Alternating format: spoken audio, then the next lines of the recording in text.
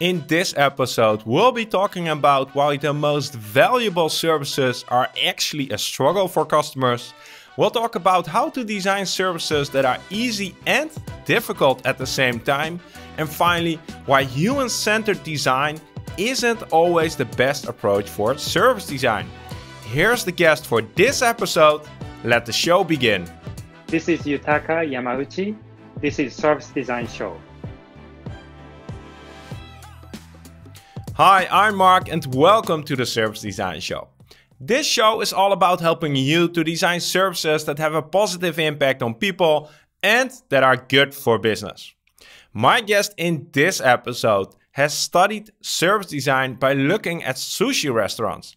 He's currently a professor at the Kyoto University. His name is Yutaka Yamauchi. In this episode, we're going to address one of the big misconceptions in the service design field. And that is that we should design services to be as user-friendly as possible. Yutaka has a different perspective on this, and that is that great services are sometimes a struggle for customers. That's what we're going to talk about in this episode.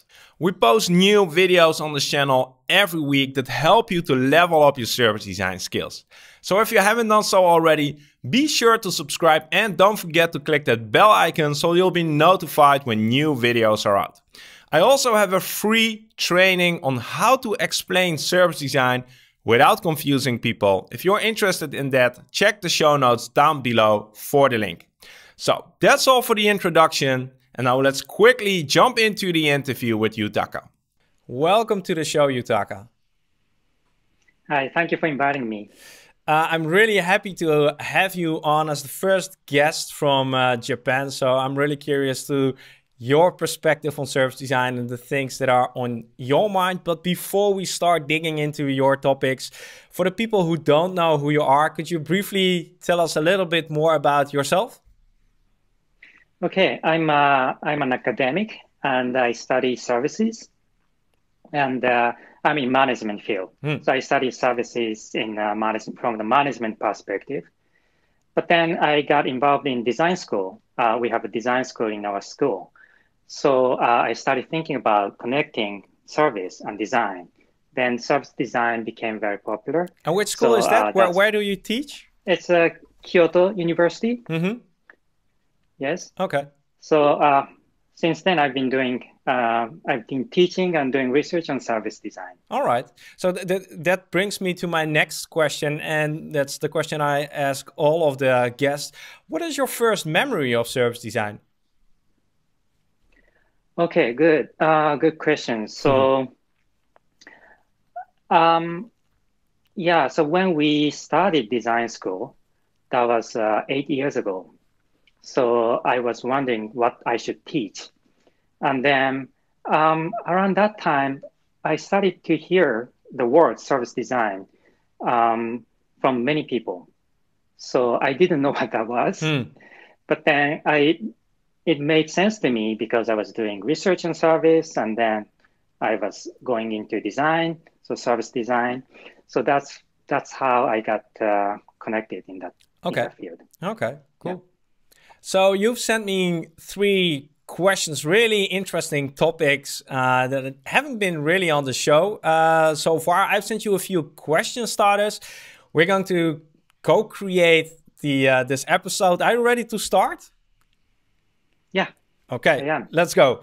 So the first topic, let me get it over here. The first topic is, it's already a really cryptic one. It's called intersubjective struggles. Do you have a question starter that goes along with this one, and can you show it to us? Yeah, that's why. Okay. Why? Yes, my question would be, why are some of the services intimidating for customers? Are services intimidating for customers? Yes. So, for example, if you go to an upscale restaurant, in Japan, we have sushi bars or some kind of traditional Japanese restaurants. But in Europe, you have French restaurants, Michelin-starred restaurants, all those settings. You're kind of intimidated. Yeah. When you go to that kind of place, you worry about how you look, Uh-huh. and what kind of manners you have to master, and all those things, right? Yeah, So, yeah, and yeah. then yeah. So, and then when you like get into the setting and you start, let's say you order wine, right? Mm-hmm, And you are mm-hmm. given this thick list of wine, and then you have to say something sophisticated, You want to right? sound smart. Yeah, yeah. Right. So that kind of thing. But the problem for me was this why question, right? Because existing theories of service basically suggest that the customers should be satisfied or pleased. Yeah, You have to yeah, please customers, yeah. right? And the customer satisfaction is very important. But then, so these theories, existing theories, cannot explain why some of these services are intimidating. And especially the So upscale that's services, right? The exclusive premium service where you feel intimidated as a customer actually buying from someone. right. Yeah, it's actually more marked in the Uh-huh. kind of expensive settings. Yeah. But then actually my argument is that every service, no matter how reasonable it is Mm-hmm. or how expensive that is a kind of intersubjective struggle. It's a Okay. kind of Mm-hmm. intimidating. Yeah. And, that's really interesting. Where does this come from? Okay, so when I started doing research on sushi, or maybe I should get back. When I get into the field of service, I was thinking what to study. So I basically chose sushi bars in Mm-hmm. Tokyo Mm-hmm. as a site. So the reason was that sushi chefs are kind of intimidating. Mm-hmm. So they have a stern look on their face, and they don't smile. They don't try to please you. Mm-hmm. And on top of that, when you go to a sushi bar like that, there's no written menu, right?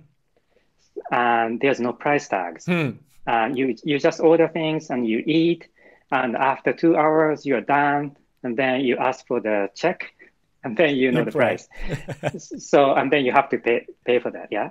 So um, so I kind of found it interesting. Again, the why question. Yeah. So I went into sushi bars and I started studying these sushi bars. So I basically videotaped interactions between Mm-hmm. sushi chefs and Mm-hmm. customers and analyzed these interactions in detail. So that's yeah. And so I didn't realize this before I started digging into your research, and now I see it all around me. But still, what's your explanation? Why it's counterintuitive that services sort of feel intimidating, or that you as a customer feel intimidated? Why is this paradox there? Yeah. So my answer is this. In any kind of service, there's this paradox. If you try to satisfy customers, customers will not be satisfied. So that's the paradox. My explanation is this. So if service provider tries to satisfy this customer, then the relationship a little bit changes. Mm-hmm. So now this service provider tries to satisfy this customer, and the customer thinks that, oh, this service provider is interested in my evaluation of the service. So the status changes a little bit. So the service provider becomes a little bit subservient Mm-hmm. Mm-hmm. to the customer. Then the service from somebody subservient is not as valuable anymore. So that's the paradox. Mm-hmm. So So the customer is king, right? That's saying that's actually bad for your perception of the service that you're getting. right. Is that the case? So yeah. So that's why many of the service providers try to make it more difficult for customers, right? That's their gesture, right? I'm not interested in satisfying you, right? I'm just developing this sophisticated service. You just came, that kind of thing, right? And what Makes sense? Yeah. Yeah, I guess it makes sense. But what does this mean for us as a service design community? How do we incorporate this in our design process? Yeah, so that's a difficult part. So now, so service design, which is based on human-centered design, I Yeah, believe. exactly. Yeah. So you have to kind of empower users. You cannot intimidate customers, right? So that's That would no. be interesting. Yeah. Right. But then service is interesting precisely because of this intersubjective struggle, right? So so if you try to make it easy, then the customers just kind of feel the service as some kind of quotidian, like everyday kind of thing. It's not valuable, right? And then if service designers try to design a service that's sophisticated, non-quotidian, and valuable, then the customers have to face that service, Yeah. right? Yeah. They have to show that they are qualified for the service, right? So that's the struggle again. Maybe a lot of questions regarding this topic, but maybe you'll explain a bit more in the next topic. Shall we move on to the second one? Because I think it relates to what you're saying, right? Right. And my printer malfunctioned, so I had to improvise. And the second topic is easy and difficult. And do you have a question starter again that goes along with this one? Okay, that would be who are. And what's the question? The question is, who are these customers that you try to satisfy? Yeah. Right? Yeah. Okay. So we kind of think of customers as input to the service, right? Here's the customer who has certain needs or requirements. And then here's the service that tries to meet the requirements or satisfy this customer. Then the customer becomes happy and so on, right? But then I kind of think this who is an important question in service. So I guess it's not making sense. Yeah, it is. But who? Yeah, go on. I'm really interested. I'm listening carefully. Yeah. Okay. Here's my explanation. It's a little complicated. Okay. I begin with this notion that service is value co-creation. Okay. So customers participate in the service to basically work together with service providers and everybody else to co-create the value. Right. Okay. Then here's the customer and here's the service. And then customer is kind of evaluating the value of this service, right? Yeah. In the traditional perspective, that makes sense. Okay, you just make it easy, interesting, beautiful, delicious. Then the customer becomes satisfied, happy, and all that, right? But then think about this: this service is co-created with this customer. So now this customer is actually implicated in this service. He's part of the service. He's not consuming it. He's part of the service. Right. Yeah. So now the customer is basically judging the value of this service, but the customer is also implicated in the service. Yeah. So now the customer's value is also part of it. Okay. Right? Yeah. The value of service includes the value of the customer, right? Because the customer is implicated in it. So then the value of the customer, meaning who the customer is as a person, becomes important. Okay. Yeah. That's why in a high-end Western case, right? You have to prove that you're qualified. You have to show that you know the manners, you know the jargons, and you know how to behave, and all those things, right? Yeah, so you are implicated. Yeah. So this. I don't know if the word is advanced, but the more let's go skilled. The more skilled you are at using a certain service, the more value you bring as a customer to the service offering, the more value you'll be able to get out of it. Is that basically the concept? Yeah, that's how value co-creation works, right? So your knowledge matters, right? Yeah, Your knowledge and experience, competence, exactly. everything Yeah. matters for the value of the service. But also, uh, you are also part of the service. Mm-hmm. So your value, what kind of value you have, what kind of value you represent matters. So what kind of person you are matters, Yes. Yeah. right? Yeah. So yeah, so it's not like just getting a better service by bringing in more knowledge. Who you are matters, right, in a service. And once again, the question. This is of course a super interesting topic, as we are human-centered and we think about who the customer is, but we always think about how do we serve that type of customer, right? At least that's the thinking I've been seeing in service design. How do we serve the different customer types, but not per se what do the different customer types bring into the service. That's like the other way around. And so I come back to the question, what does this mean for the design process? Yeah, exactly. Um, so again, the customers are not input to the service. Customers are actually output of the service. So the customer becomes certain person. That process is the service. Okay. In the case of sushi bar, right? Mm-hmm. So you're intimidated, and the first question they ask is kind of testing you, right? Uh-huh. Uh-huh. So whether or not you're qualified, Yeah. and so on, right? And you are tested, you are negated and tested, and you try to prove yourself. So now the service is the process by which you become certain person, right? Mm-hmm. So my definition of service is like that. So if you design service, you have to design this process, who the customers are and who they become. That's tricky. What's tricky about it?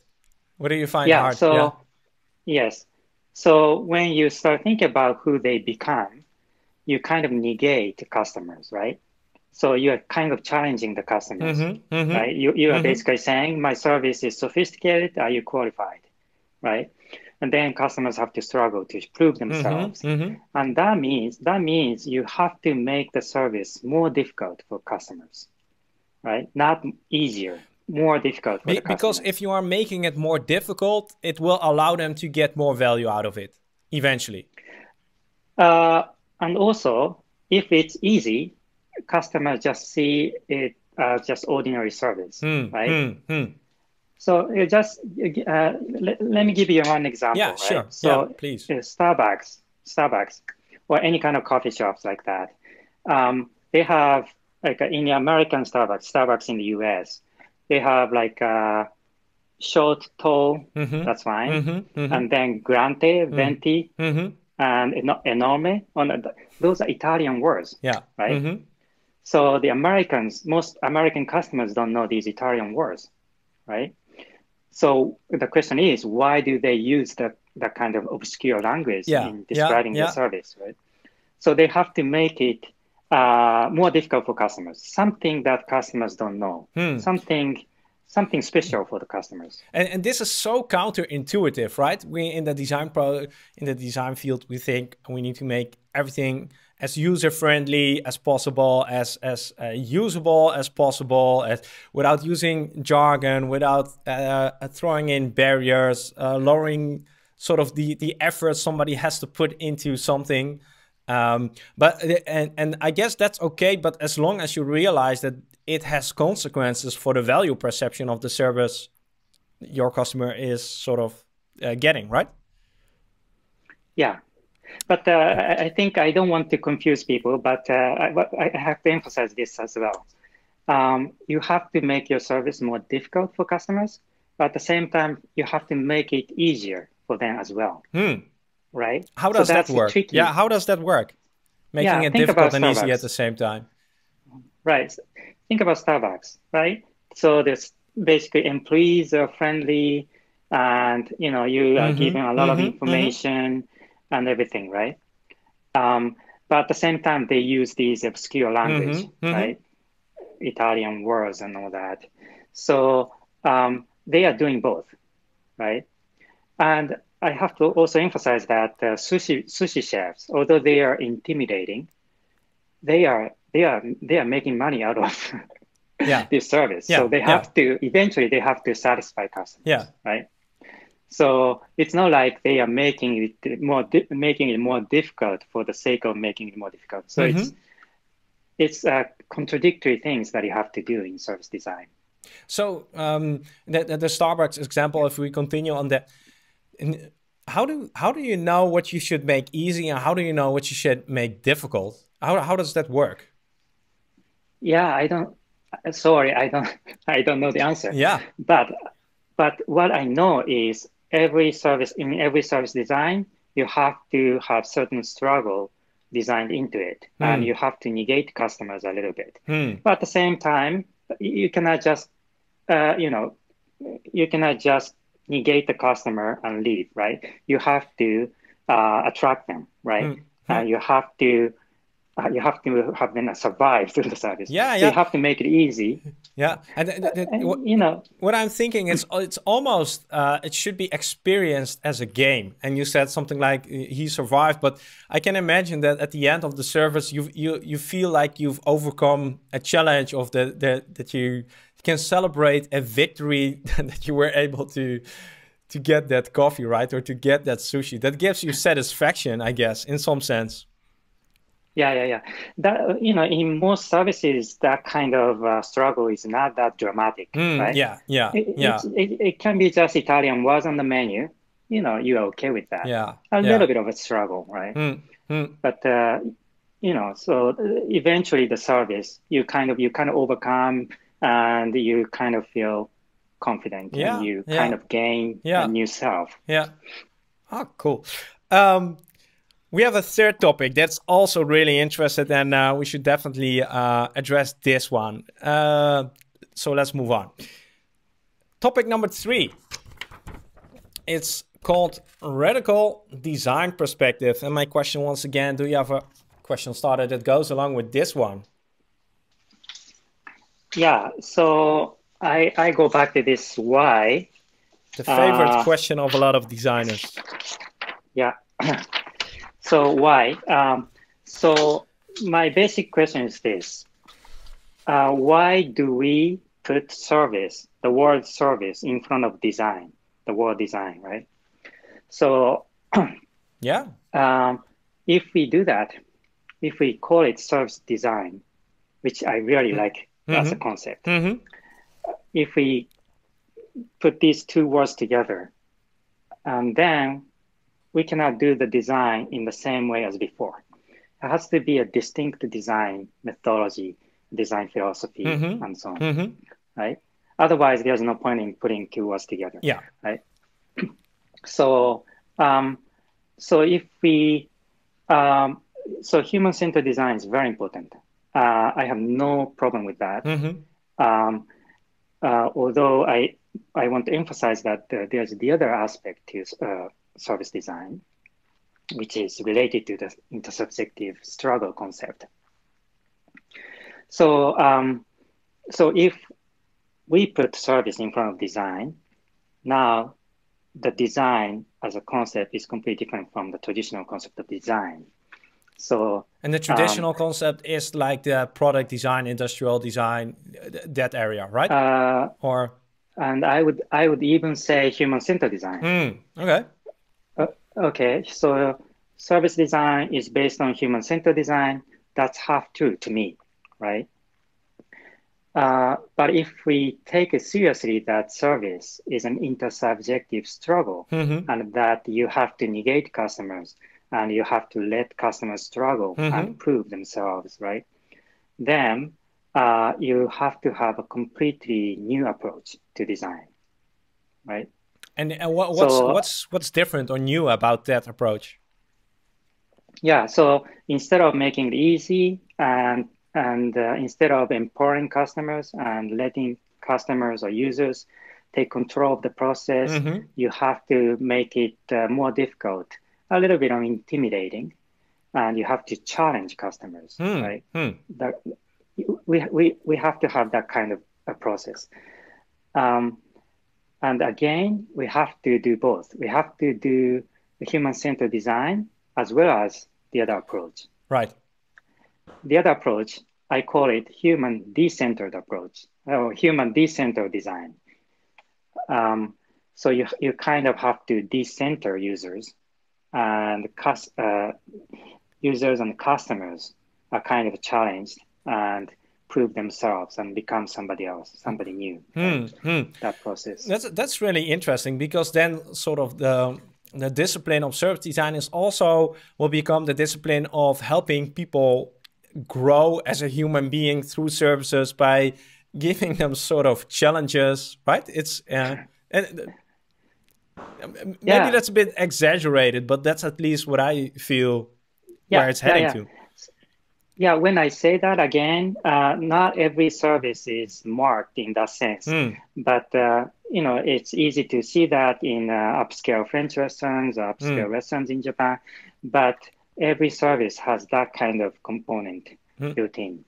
And I'm also interested, have you also looked at really basic services like in the public sector field, public services, the government? Right. Is this also a part there? Yeah, I think so. Think about hospitals, right? So I just accept that it's wrong to make it more difficult for patients. You cannot design hospitals to be more difficult. Exactly. Right? Yeah. So you have to make it easier, right? So that's because in a hospital setting, right? So you have patients, and patients have some problem, and you try to fix the problem, right? So who the patient is doesn't matter so much as long as you are trying to fix the problem that the patient has, right? So the co-creation part isn't that big in right? Isn't right? But then. So if we assume that, if we kind of say, oh, here's the patient, here's the service, hospital service, and we kind of separate them, now the patient is not implicated in the service, then you have to make it easy, right? That makes sense. But at the same time, I would say always who the patient is also matters in a hospital in many different ways. So maybe patients want to be treated respectfully, or maybe patients wants to show that they are different from other patients. They know better than other patients, so they should be given better service. So all those kind of things, right? So who they are matters even in a hospital setting. And if that's the case, then this human decentered design approach or intersubjective struggle aspect of service becomes important, right? So in many hospital settings, you kind of make it obscure for patients, right? You use some medical jargons, and you have like electronic medical records that's kind of cryptic for patients, and right? And you have the doctors, physicians have to show that they are special, they are different, right? So now it's getting more interesting. Yeah, but I'm interested if the amount of co-creation in a service matters for how human decentered it should be. So if there's little, I don't know. Well, yeah, I think that's one way to approach this. So let's say you go to some kind of a machine to get some drinks. So in Japan, we have all kinds of vending machines. So you put some coins and you press the button and get the drink. Okay, if you think about this as a service and there's no value co-creation, right? Then you wanna make it transparent, easy, and efficient, right? So, but on the other hand, if you go to an upscale restaurants or hotels, then the other aspect becomes more important. It's interesting. I've talked with Joseph Pine from the Experience Economy here on the show. And what I also feel in this episode is that the more a service leans towards an experience, the more interesting it becomes to sort of think about the intersubjective struggle, and the more a service leans towards a transaction, the less it becomes important to make it more human decentered, something like that. Interesting, right? Because an upscale restaurant is probably more of an experience than it is actually a service. Right. We're heading towards the end of this episode, but not before I gave you the opportunity to ask us, the viewers, the listeners of the show, a question. Is there anything you'd like to ask us? Yes. My question is this. How can you design a service like Starbucks? Okay, so it's a service. Somebody designed it, right? But it's very tricky. The person who designed Starbucks didn't try to satisfy customers in a simple way. It's very complicated. So Starbucks started in early 70s. So early 70s, late 60s was the time where the young people who were born after the war, the World War, became adults, and they kind of struggled to prove themselves because they came to universities to be an elite, but they saw many people like them, and they couldn't prove themselves in an easy way. So they were trying to, they were struggling to prove themselves, right? So Starbucks was part of the specialty coffee movement. So the concept was developed by Alfred Peet, so Peet's Coffee, right? So now you have beans from different terroir and everything, and you have to be culturally sophisticated. So cultural sophistication is a way to show that you are different. So that's how you show your identity, right? So and then Starbucks kind of repeated the model in Seattle, right? And they became successful. So already we are seeing that they are not just satisfying the needs or requirements or appetite of the customers, right? The customers wanted to become some other people. So, and there's another twist to this story. So Howard Schultz came to Starbucks, and he completely transformed Starbucks. And there are so many specialty coffee shops around that time, but Starbucks was the only one that became globally successful, right? So the trick was this. So Schultz kind of thought that most customers are not seeking the authentic cultural sophistication type experience. Most customers wanted the Italian words. Yeah, okay. So now it's getting more interesting. Now he completely redesigned the specialty coffee service, and he kind of preserved the Italian authentic atmosphere, but making it more accessible for many customers. Right. He commoditized it, basically. Right. So he is a genius because he kind of played this subtle game of culture, right? So now customers can just pay $4 and then, in an easy way, in an accessible way, experience this part of culture, right? So, but my point is this. So to design that kind of service, I guess human-centered design, although it's very important, if I were a designer, I would do human-centered design, but you need something different as well. So, and my answer to my answer to that is a human decentered design. Yeah, and if I understand your story correctly, Starbucks played a role in helping people to express their identity or to make their identity tangible by allowing them to be part of the sophisticated coffee movement. Right. Right? Yeah. And it's still challenging for customers. Some kind of negation was going on because now you are using the words, Italians words that most customers don't know and feel awkward, right? But still, he's a genius because at the same time, he made it more accessible for And people. if we would have to summarize this question, what would the question be to us? Yeah. So service design has to be broader. It's already broad, but it's broader. So I would ask this question, right? What kind of identity project people have, right? So service designers have to think about it. So right now, in this particular situation, most people are having some kind of anxiety in terms of how they can prove themselves, right? That always the starting point. But even before that, there's some kind of social change, right? In the case of Starbucks, that's the generational difference, right?